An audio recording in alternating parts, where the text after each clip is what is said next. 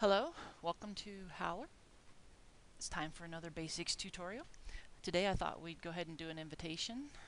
You could use these same techniques for doing birthday cards, Christmas cards, um, any kind of thing like that, and that'll give you a quick card or invitation that you can send out. So we're going to start here in render, and in render we're going to go down to the water drops because we're going to do a card for a birthday party. So I've moved my light placement over here to the middle. This puts the inside fairly clear with the shadows pointing out to the outside, so they're not going to interfere with our lighting and stuff. You can adjust your water drops, your counts, reflections, refractions, etc. and say OK, because I've already gone through this once, so a lot of these things are going to be already previously set.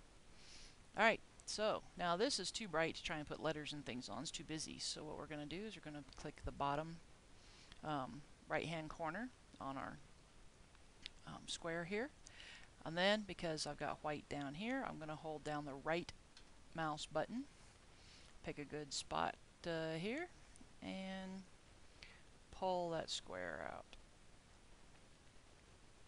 That looks pretty good, and I want to see a little bit of my bubbles in there, and so I'm going to undo just a little bit so I can see them a little bit without them interfering too much. So now I have a very nice frame. I've got a place where I can write my words and letters and things. So coming up here to the shapes, I'm going to continue my little bubble theme, and this time I'm going to use the upper left hand corner,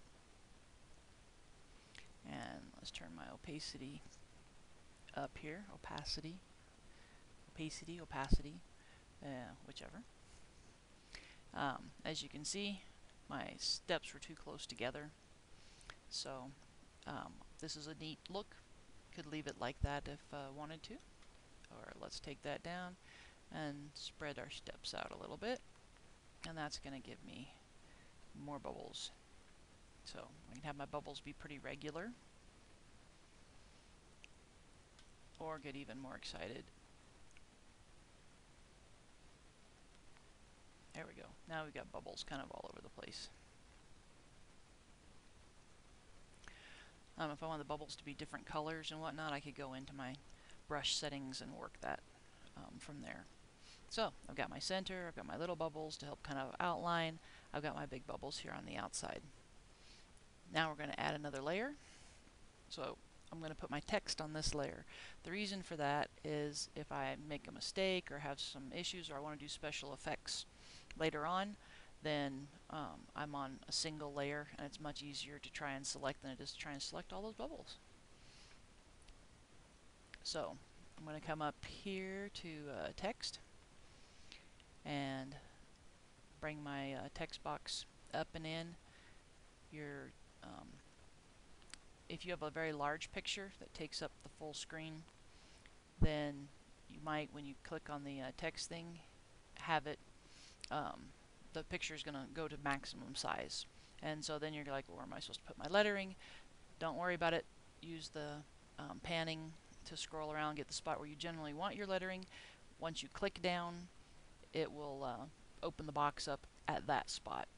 So you don't have to worry about that. I want to go ahead and center things because it makes it nice, and open my font. As I said, I did this previously, so I've picked bubble here. I'm going to make it a bit bigger for my pool party.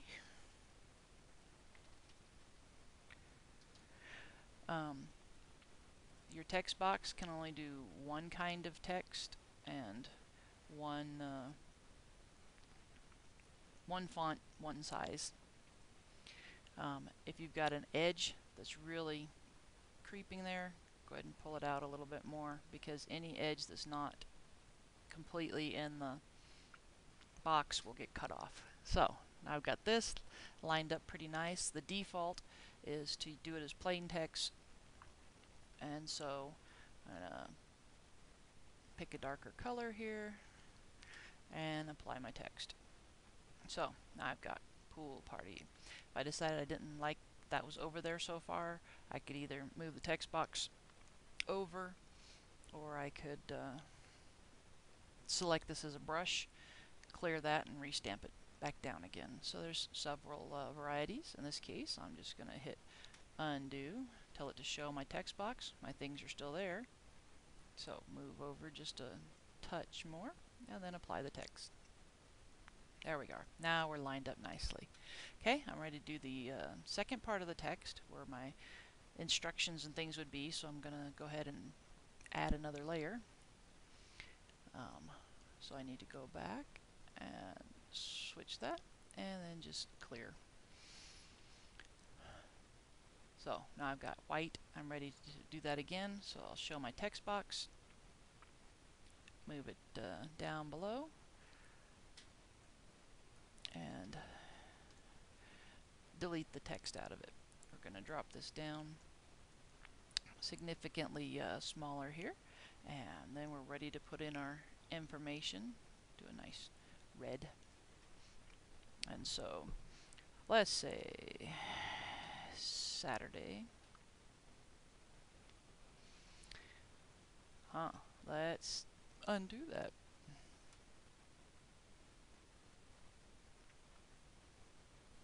And show my text box again. I was hitting too many buttons. It happens. There we go. I think that my cord got wrapped around it. Saturday, December 24th. It's a good time for a pool party, I think.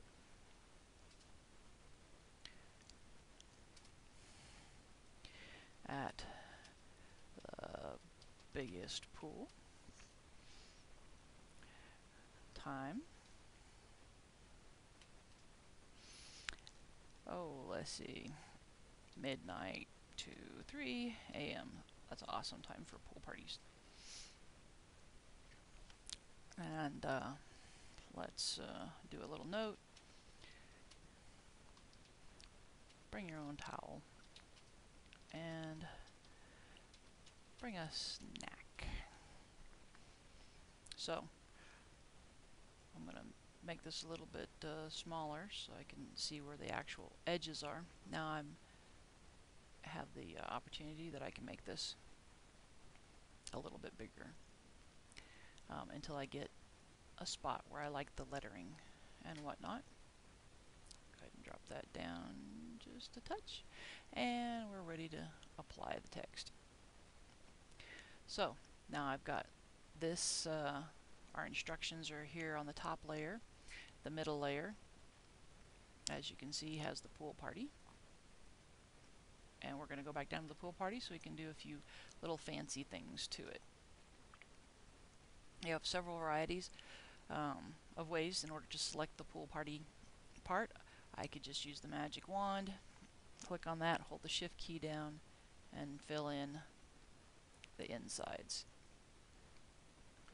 I'm going to make our other parts invisible so it's a little bit easier to see. So there we have the pool party selected, and then we would just invert it in order to do that. Another way would be in the selections to do a select by, and I would do select by color key. And since, you know, all of that's white, makes it really easy. And that will do the same thing. I could also select it by the dark. So now I'm going to take my selection and invert it. As you notice, you've still got a little bit of marching ant here. Go ahead and hold the shift key down, change to your rectangle, use your right mouse key, and that'll clean up any extra edges that you have still going on. I want this to be a little bit closer in because it always leaves it just a tiny bit out. So we're going to shrink the selection. Usually 1 point is enough. So now we've got a nice clean line going around. So I'm going to pick light blue again, and this time we're going to do a little bit of decoration. So in my selection here, I'm going to do an emboss, and 12 is a good one. That makes that pop up very nicely. Then I want to add a little bit of a neon glow to this. So I'm going to invert my selection. Your glow always goes to the inside of whatever's selected. So if I want it to be on the outside of my lettering, I invert it. And now I come down here, the effects, glow, and give it a pretty good glow. So now we've got this. As you'll notice, you've got a line that pops up here. It's just one of the quirks. It's very easy to fix, especially if you're on a single layer instead of over the bubbles or things like that. Again, select the right hand, and I'm going to use my right mouse button so I get the secondary color, go down it, and that's all nice and clean. Okay, I'm going to invert my selection again, and if you have some extra show up, you can always get rid of that. That time it went away. And this time I'm going to actually have my glow go on the inside, and not too much, just a little bit, and that kind of helps to strengthen that glow. It still leaves the other parts dark that were dark previously.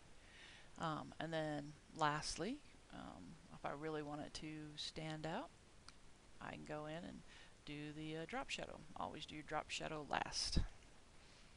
So there we go. I've got my glow kind of sticking up there in the air, and the shadows down around. Got my embossing, and once I turn this off, you see it's got a neat look to it. Now I've turned my other two parts on. I've got my pool party, exciting neon here, bubbles, bubbles behind. We've got all of our instructions, and voila, there we have a invitation. You could, as I said, do birthday cards, Christmas cards, other things just as easily. You could hand paint something, but this only just took a few minutes, and you know, boom. As our final step here, we collapse everything, and there it is. It's ready to go. You can, you know, then put it in your favorite printing program, and I like to use IR Fan View because then I can stamp it next to itself, you know, 6 times, use up 1 sheet of paper and things. All right, well, I hope you had fun, and see you next time. Bye.